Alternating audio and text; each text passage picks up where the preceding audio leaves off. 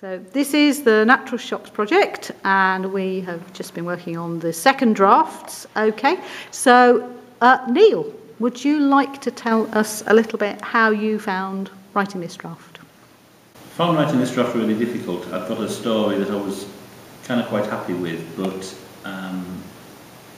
wasn't linking well enough back to the original Shakespeare extract. And I don't feel at this point as if I've actually made that link properly yet. But it's been a really interesting process and challenging process to kind of get that linkage right.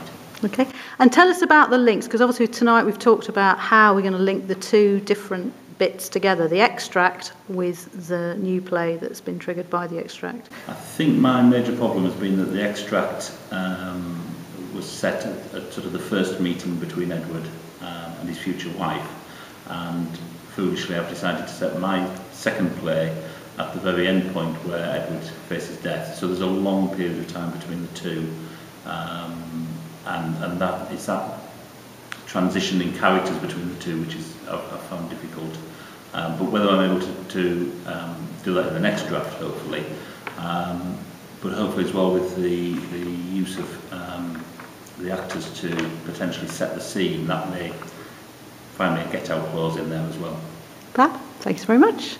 Okay, Phil, moving on to Phil, and tell us a little bit about how you found writing the latest draft of your play. Well, I found the feedback from the last session really useful, and I think I've incorporated that more or less, so there's more action in it. They're not just sitting there talking to each other, there's something going on. Okay, what about the links? Obviously, because you've got King Lear, how did you find, what are you planning to do with your links? Well, the link in this is that Gloucester in the original is physically blind because his eyes have been gouged out, as you do, and he attempts suicide. In this, he's if you like socially and emotionally blind, and he attempts suicide, but it doesn't quite carry on as it did in Shakespeare. Right. Okay, thank you. Okay, so over to Jackie now. So Jackie has joined the project slightly later than everybody else. So you've been working on first draft. So how did you find working on the first draft? Well, I think the first thing is that I was finishing off two previous projects and trying to do my treatment and my first draft all within the same time as everyone else has been writing for the second draft. So I feel like I've done it at pace. And it's been a really, really good experience to be challenged by the short deadlines and trying to catch up with everybody else. So I've taken my scene from Twelfth Night and I've transferred it into a contemporary setting, and I'm quite excited about what's come up, and the feedback has been really helpful tonight. Okay, and obviously you thinking about you've come in at the beginning, so with the sorting out the tops of the plays and the platforming of the plays and the links. So any ideas about that yet, or are you still kind of ruminating? Yeah, I think there's a really strong theme about from the Shakespeare and into the modern take on it in both my scenes around love and romance and finding love and romance in the world, and some of the barriers that might come up along the way. So great, thank you. Okay, so Gilly, tell us a little bit about your Macbeth extract and also how you found writing this draft. Well, when I started the project originally, I was particularly interested in the new words that I wanted to invent, and I started doing it in a sort of almost a different language, but that was way too challenging, and I decided I'm not giving up on new words, but what I'm doing is I want to get the story tight first. I want to write the entire play in everyday language, then I want to retrofit some interesting words into it. So at the moment I'm still working on the story, and obviously all the feedback's really important for that.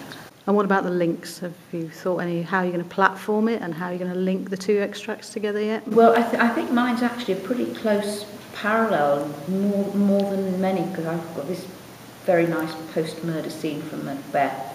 So I've updated it. So, and it's all about the fact that power corrupts. And power can corrupt on a very grand scale if you're a king, but it can also corrupt on a very sleazy scale if you're some sort of local drug dealer as well. So it's bringing it forward in time and down the social scale. So great fun. That's brilliant. Thank you very much.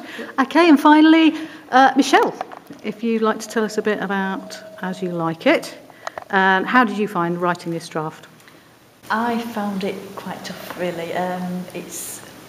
Once you've sort of got the first draft there and then you get the feedback and there's certain bits you want to keep but you know you've got to get rid of, and that's really difficult to sort of just wipe those away and sort of let them go.